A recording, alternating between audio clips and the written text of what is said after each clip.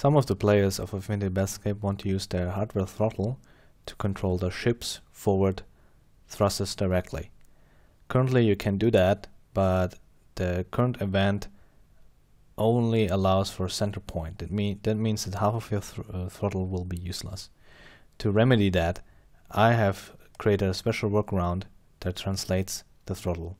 Go in here in this key bindings, Joystick Gremlin plugin, make sure you have VJoy installed and at least one device selected and active with at least one axis. Open Joystick Gremlin. Here you can do many things, but we'll go under plugins. I have one created for this purpose specifically. Add plugin. Here you can select it. You can see it's selected now. Here you can configure it. Go under default, your input axis, your output axis. You have to bind everything in here or it won't work. If you want, if this is a problem and you don't have enough buttons for that, I will create a new one for you.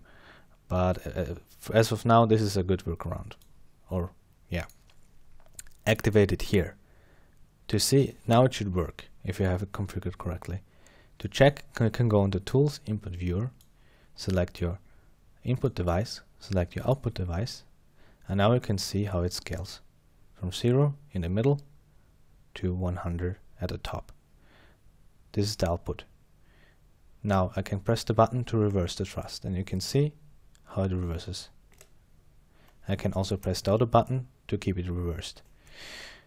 Now after this is done, you just need to select the VJoy device in the game, in the configuration menu in the game, additionally to your normal joystick device as a second or third device, and bind this new axis in here, this here, to the functions you want, and you should have everything you need.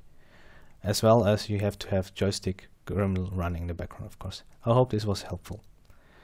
For help, just ask Lonzo on Discord or on the forums.